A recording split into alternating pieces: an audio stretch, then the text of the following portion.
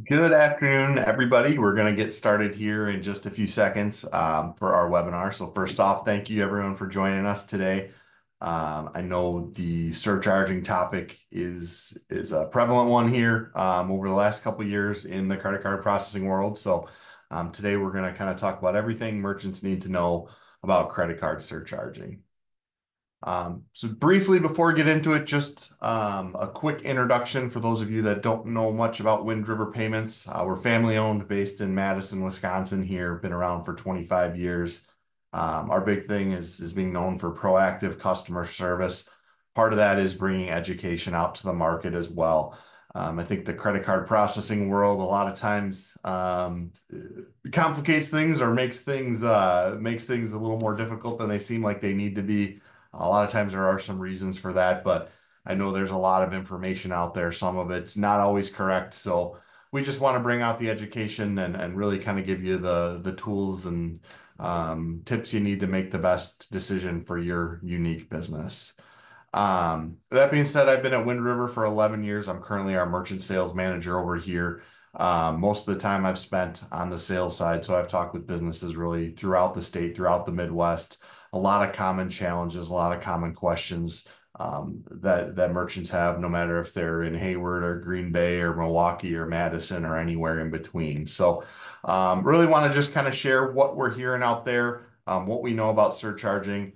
And then at the end, we'll open it up for questions or happy to connect offline if there's questions you have on your specific business or your specific program. So today we're going to cover kind of the fundamentals along with some of the common questions that we're getting around surcharging. Why is surcharging such a hot topic? What are the rules? What are the compliance? What does some of the enforcement look like for surcharging correctly? The potential benefits and potential drawbacks to surcharging, and then kind of a list of things to think about to figure out, is surcharging right for your business, or could it potentially hurt business? So just starting out with, what is surcharging? Surcharging is a fee that is added to the cost, so the total cost of the sale when a customer uses a credit card. And the last two words are intentional there. So it is only credit cards that you're able to surcharge. We'll continue to touch on that on this webinar. There are still a lot of businesses surcharging credit cards. There are still a lot of processors that are pushing businesses to surcharge debit cards. We'll talk more about why that is not allowed and kind of some of the potential downfalls of doing that. So, really, if it's a $100 sale, you get a 3% surcharge, that's $3. The new total is $103. So that is really the definition of surcharging. The next question a lot of times we get is, well, is it legal for me to surcharge? Really, every state, including Wisconsin, I know most of our attendees on the webinar today are here in Wisconsin. Surcharging is allowed in those states. The two states where it's not allowed today are Massachusetts and Connecticut. There are some states that have kind of some quirky little rules along with it. We know the Midwestern states very well since we deal with them, all the time. But I think that's the importance, not only what are the rules today, but I know there's some legislation out there, there's some proposals, things like that, that could potentially change what surcharging looks like in the future. So again, having someone that's not only going to get you set up correctly today, but steer you in the right direction down the road if something does change in the industry. Why do businesses surcharge? There have been a lot of changes in our industry over the last couple of years. A lot of them are resulting in higher fees to the merchant, and merchants are looking for ways to offset some of those costs. I know I was talking to a business owner a few months back. She said, we're paying 8% for our credit card processing, so we're surcharging at 5% because we're just trying to get some of that back. Well, first, an 8% net effective rate is significantly way too high. And we're seeing a lot of that overpayment in our industry. There's been a lot of mergers and acquisitions. There's been a lot of junk fees. We've done some webinars around those. But the credit card processors are really driving up some of those fees. Additionally, really the preferred payment method for a lot of consumers is to use credit or debit cards. So the amount of volume going through credit and debit card has significantly increased over the last couple of years. A lot of that has to do with more card not present, or paying a bill online, or the points and rewards that a consumer gets with using a credit card. So There's a correlation between if your fees are here and your volume's here. As that volume goes up, the total fees are going to go up in correlation with that volume. But that can become a big item on your expenses. And when you go to look for ways to lower cost, a lot of times that's why businesses are looking at surcharge as a way to potentially do that. Another question we get is surcharging and cash discounting the same thing? No, cash discounting is really kind of, I'd say, the inverse of surcharging. It's really offering your customers an incentive to use cash or check as opposed to use credit cards. Some businesses this works for, others it doesn't. So it's kind of unique to your business. But I think from an optics standpoint, if you can tell your customers, hey, we will offer you a discount as opposed to, hey, we're going to charge you more, that just makes them feel better. Really, at the end of the day, it accomplishes the same thing. So that example I gave earlier of the $100 sale with a 3% surcharge being $103, cash discounting would say the cost is $103, but if you pay with cash or check, then it's a 3% off. You're gonna pay $100. So again, it comes out to the same amount, and it just kind of gives that customer a little bit more warm and fuzzy feeling as opposed to being told, hey, you need to pay us more. What is dual pricing? Dual pricing is another thing that we're starting to see a little bit in the industry.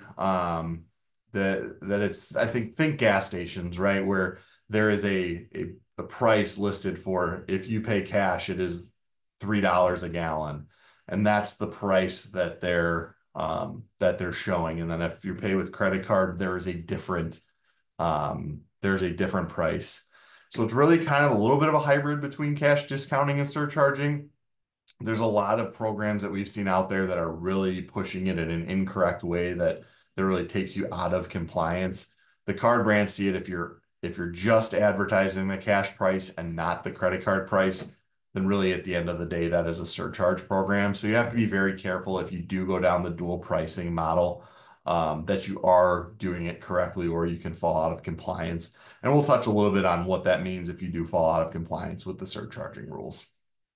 Another hot topic or another thing when we're talking with businesses, they say, hey, we're getting all these calls for free credit card processing.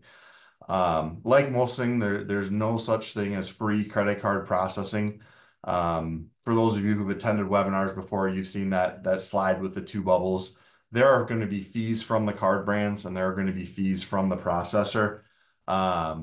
Sure, those fees, many of them can be passed along to the consumer if you surcharge. But depending on your mix of credit and debit cards and monthly fees, a lot of times these free processing programs don't accomplish that, and really a lot of times end up putting businesses at risk. So just kind of a marketing jargon, kind of a way to try to get your attention. But like most things in life, there's nothing that's free. So just something to be aware of if you're getting calls on that. What about convenience fees? That's sometimes a question we get to when we start talking about some of the surcharging rules. Well, can I just add a convenience fee? The rules around convenience fees vary by card type, which makes things a little bit more confusing. So Visa's got different rules than MasterCard and Discover and American Express. So it's a little tricky there, but typically it's only allowed for a new payment channel. So example, if you're a business that's only been taking payments over the phone or in person, and now you're adding a pay here button online, you can add a convenience fee to that online payment piece. But different from surcharging and cash discounting is it is a flat fee and not a percentage. So if you're a business that has a wide range of average ticket price, you could buy something for $5 or $500, that flat fee can be difficult to figure out what should that be in order to cover cost and not drive folks away from making purchases. If they're buying a $5 item and there's a $10 convenience fee, they're probably not going to end up buying that item. So convenience fees, I'd say, do require probably a little bit more of a conversation just to see if it is something that you can do. And again, something we'd be happy to have that conversation around with you. So why has surcharging become a hot topic? We touched on it a little bit earlier, just about really the increase in fees from processors, a lot of the big national processors between the mergers and the acquisitions, and the kind of the desire to raise overall revenue for shareholders, raising fees, the shift from folks paying with cash and check to cards, driving up the volume and shifting where the payments are coming from. So for a lot of small businesses that we talk to, credit card processing fees are, in the top 5 or 10 of their biggest business expenses. So there's an allure to having customers pay some or all of those fees, and I think that is one of the reasons why it's become a hot topic. In a time of inflation and economic uncertainty, a lot of you have probably had to raise your costs already, and you're kind of wondering, well, how much can I raise my costs already? Or maybe that margin that I already had built in for credit card processing fees is now being eaten away because my cost of goods have now gone up.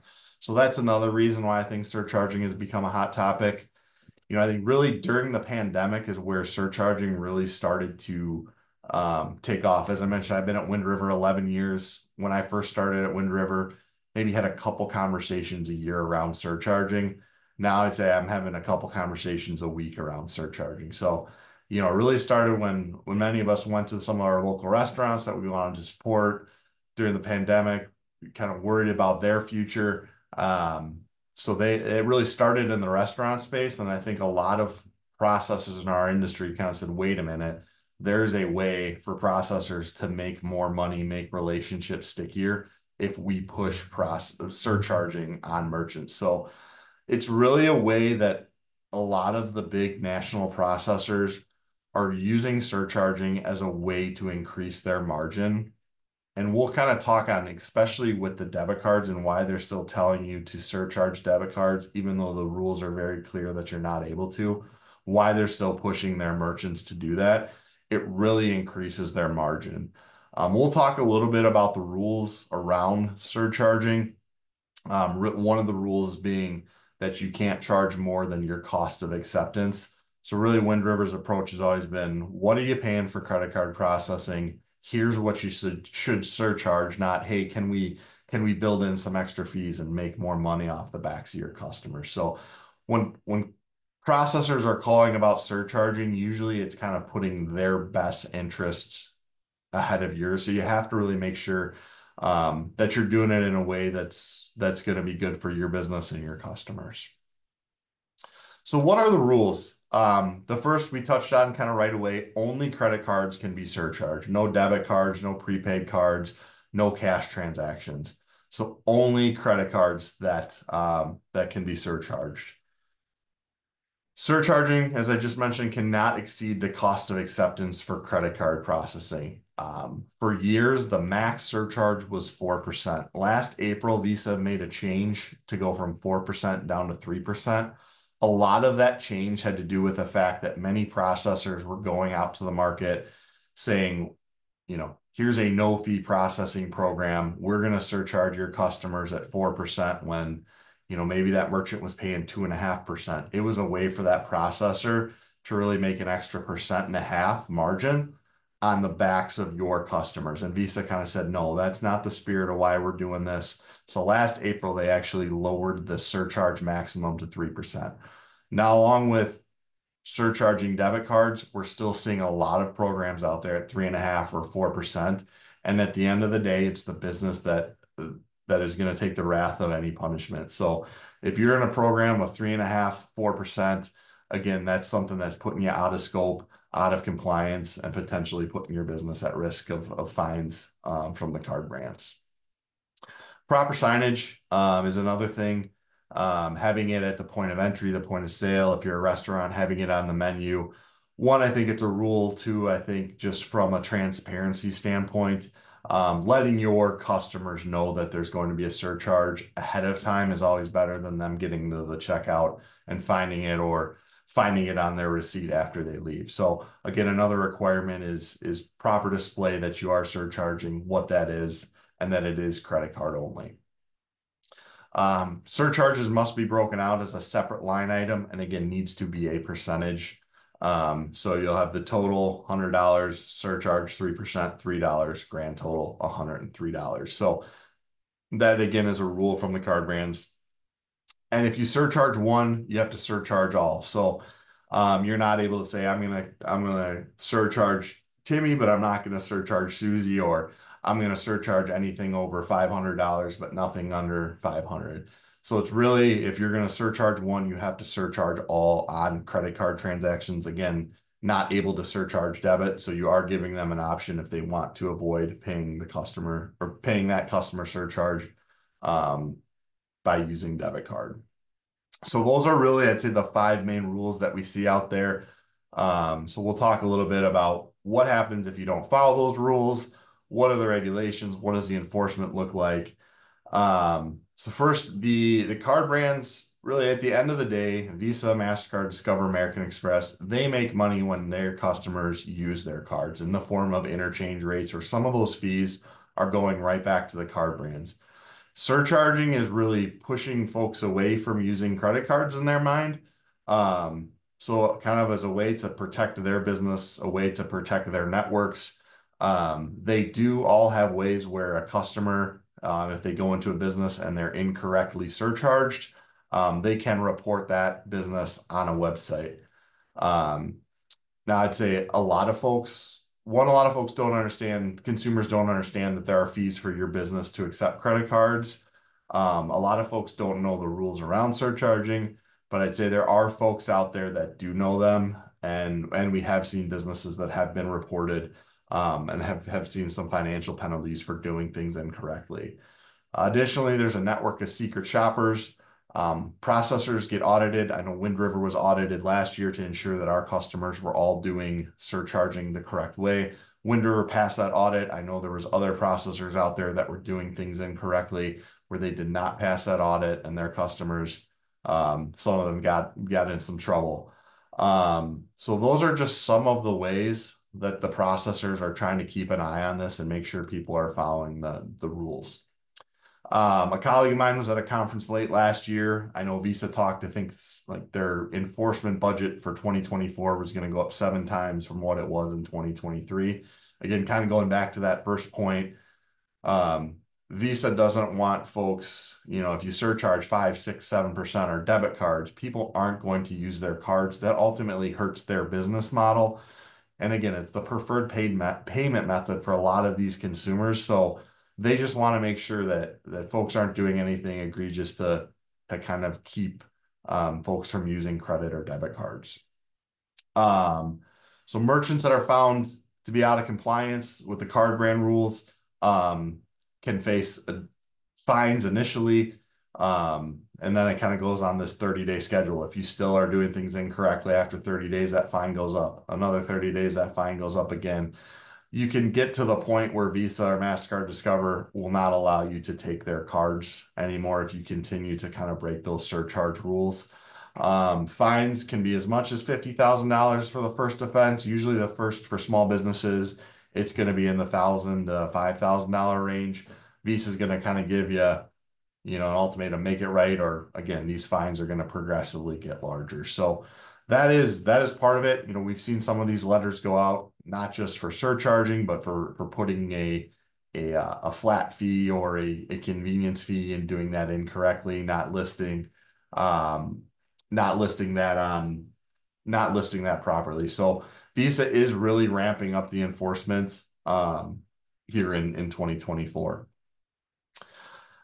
So we talked a little bit earlier about why are some processors still pushing surcharging on debit cards. So here's kind of an example of kind of why they are doing that and kind of what it looks like for them. So a Visa rewards card, a lot of you probably have this in your wallet. This is when a Visa rewards card is used in person at a store. So Visa charges 1.65% and 10 cents to accept that card. So on a $100 sale, that would be $1.75, leaving $1.25 margin if you were to surcharge at 3%. So a lot of processors, what they're doing is they're saying, we won't charge you any fees. We'll just keep that whole surcharge for ourselves. So they'd be making about 125 basis points, which I'd say is probably on the upper end, if not a little out of the scope of what competitive pricing should be. Now, why a lot of processors are still pushing you to surcharge debit cards, if we kind of go through that same exercise, you can see how much less expensive a debit card is to accept. And that's really why Visa is not going to allow you to surcharge those transactions. Instead of $1.75 on that $100, it's going to be 27 cents. So if your processor is having you surcharge this debit card at 3% and keeping that 3% surcharge for themselves, they're making 2.73% on that. So, you look, that's 3, 4, 5 times really what a competitive markup should be. So this is really helping those processors drive their drive their profitability. Well, you're the one kind of holding the bag if one of your customers were to report you or you were to get found to incorrectly surcharge. So again, that's why a lot of these processors are doing it, putting their best interest ahead of yours. And this is why debit cards aren't allowed to be surcharged. So I just kind of wanted to show a little bit of why and give some examples there. So talking about potential benefits and drawbacks, I think the one we've talked about, it can potentially lower or eliminate credit card processing fees by passing those on to your customers. I think there's also been an increase in, as I talked about, the number of conversations we've been having. I think as consumers, the number of businesses that we go to that we see are surcharging has also increased. So I think that we are seeing more of it in the market. It's not as unique as it used to be. So I think those are a couple of the benefits of surcharging. The drawbacks. I think a lot of times you think of that sale. So a customer's in there, they see a surcharge, they're going to pay it. I think a lot of folks are Midwest nice, they're going to do it. I've talked to a lot of folks, whether they're in professional network, personal network, partner network, where they say, I've gone somewhere, they surcharged, I'm not going to go back there again. And I think some of the stats here on some of these articles we have linked here, but 57% of consumers feel that surcharging should be illegal. I think some of that goes to folks don't understand that you as business owners have costs to accept cards. And 70% of consumers have a negative view on businesses who surcharge. I think surcharging can also result in lost or reduced sales when driving customers to your local competition or online competition. 40% of consumers highly likely to look for businesses that don't surcharge. I think one example that I've given is I go to the Northwoods to help a buddy take his docks out every year. And, if you go to a bar and it's cash only, we look in our wallets, and if there's $20, divide $20 by how many beers we're going to get with what the tip is, and then we're going to go to the next bar. If we can throw down a credit card, we're going to be there for a while. We're going to order appetizers. We're going to spend more money. I think there's some of that too, where if someone looks in their wallet, they don't want to pay the surcharge, they may not buy that next item, or they may say, you know what, I'm going to go see what it costs on Amazon and buy it there and get the free shipping. And so you may recoup the costs on that initial sale, but are you potentially losing future sales or future business by adding a surcharge? Again, some of the tricky rules to navigate, being sure that you're doing things correctly is another drawback. You're going to pay taxes on the total sale amount, including the surcharge. And then again, as we talked about, that example of, folks are going to look in their wallet, see how much cash they have, to avoid that surcharge or potentially not come back again. So what are some things to think about if you're thinking of implementing a surcharge, or if you are surcharging and had some customer pushback? I think it's really, how is it going to impact the customer experience? Each business is going to be different. Some businesses it's easier to get away with surcharging than others.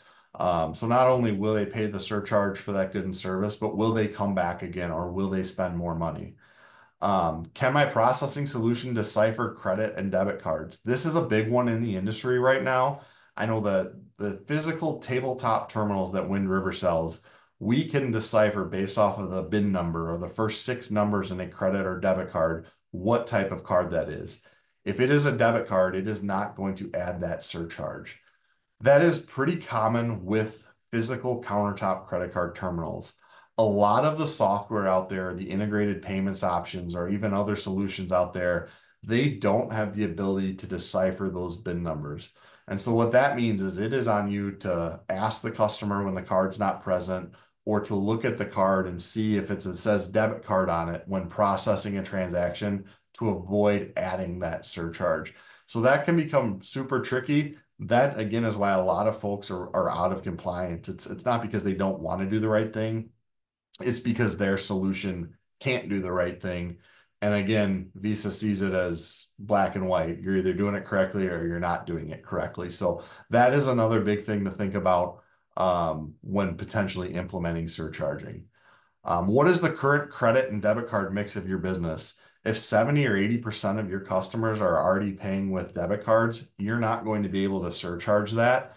And the 3% that you're paying on credit cards isn't going to cover those total fees. Another thing, another bullet point down here further is a lot of times when you start surcharging, your mix may be 50-50 credit and debit cards. Well, when people see that 3% surcharge, that mix is going to become higher in debit cards because people are looking to avoid that surcharge. So a lot of times in those cases, less and less of what you can cover um, is going to be able to be surcharged. That's why I think cash discounting again gets you out of those rules. If you're able to raise your prices and offer a discount, that way you can still kind of cover it that way. What is your competition doing? I'd say if every other restaurant in town is surcharging and you start surcharging, you're going to be right along with them. The opposite could be said if you're the first one to surcharge and no one else is surcharging, you could potentially be driving your customers to your competition. What is the average ticket size of your business? I think a 3% surcharge on a $3 cup of coffee is a lot different than if you're a big ticket item, if you're selling something for 10, 15, $20,000, adding that fee on at that point, that fee is going to be significantly higher and um, could potentially cost you a sale because of that high surcharge or cost you repeat business. And then, there is a cost to accepting cash and checks, making sure that you have change, make sure that you give the right change, running it to the bank, seeing if the checks are bad, if you've had issues with that.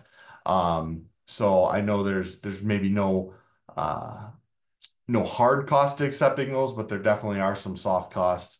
So just really kind of understanding what those costs are. Would you rather take a credit card without a surcharge than some of those costs for accepting cash or check?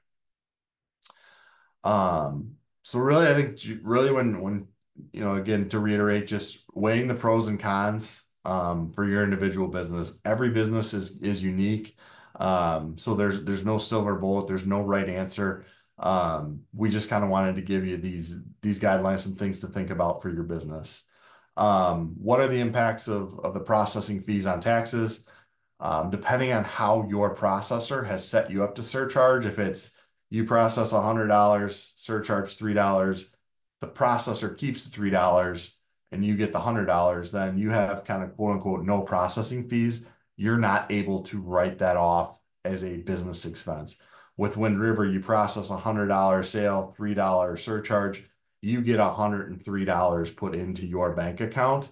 And then from there, we would take the fees out. So you would have that business expense. You would be able to write that off um, as a expense line. Again, be cautious of some of those financial impacts that come with non-compliance. And I think just always as a consumer, just being transparent with your customers. If you are going to surcharge, making sure that you're letting them know that you're going to do that and not having it be a surprise for them.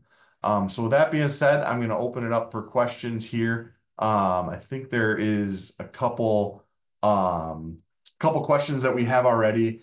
The first one is, do I need to refund the surcharge on a return?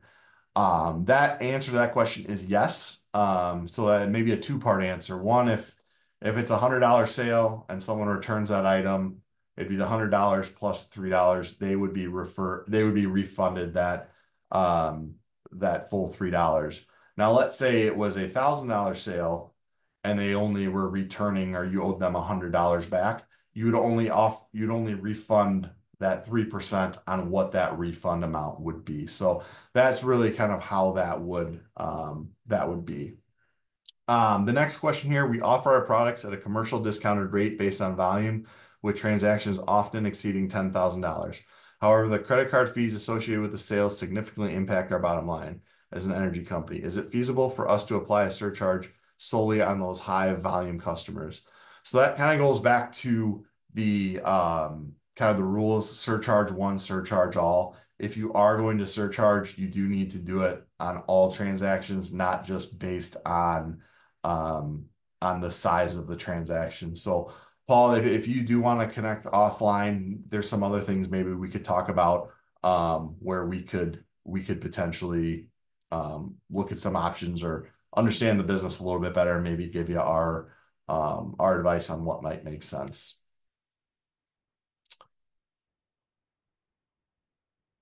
Any other questions? And if not, I know a lot of times after these webinars, folks will just email me directly or call me directly. Here is my contact information, whether it is a question on surcharging, credit card processing in general, your specific program, anything, please don't hesitate to call. I know a lot of you folks found us through the Wisconsin Independent Businesses or potentially through one of our network of community bank partners. So again, we just want to be a resource for those businesses in Wisconsin. So if I can help in any way, if you have feedback, if there's future things you'd like to see us discuss in one of these webinars, please let us know. We're always open to feedback or ideas that are going to help in the market. We had one question here from Jamie about Connecticut and Massachusetts not allowing surcharging. It is where the business is located, not where the customer is located. So if you are a Wisconsin business and you're shipping to those states, the sale is being made here in Wisconsin. I know maybe virtually, but that is how that works. That being said, if there's no other questions, I really appreciate everyone's attendance today. Hope you have a good day. It looks like the sun's maybe trying to sneak out here in Madison, so hopefully it's not as rainy where you guys are. But again, thanks for joining us today, and please let myself or Wind River know how we can be a resource down the line. So thanks, everybody. Have a great day.